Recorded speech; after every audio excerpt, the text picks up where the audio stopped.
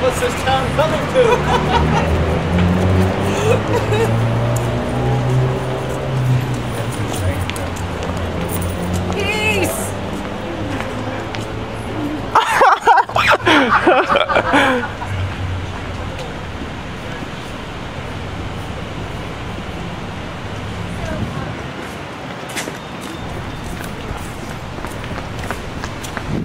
So, I just attended the trial of Kelly Voluntarius and Ian Freeman, and it was terribly uneventful.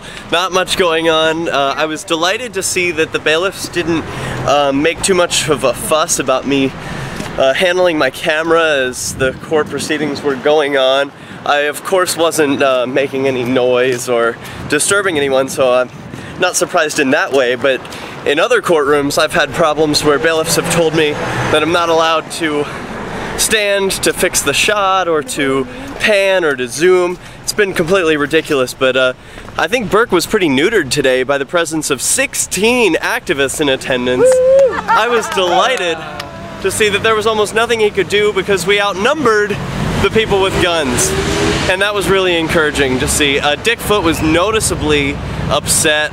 His body language was turned completely away from the court, like he was just, you know, trying to hide and protect himself. It was really embarrassing for him. He was pointed out by Ian earlier in the trial, right before Judge Burke came in to do the trial.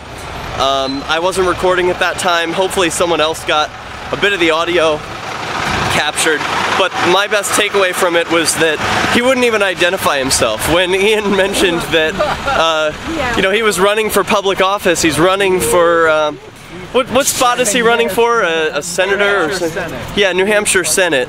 And he didn't even want to identify himself, stand up, or address the crowd.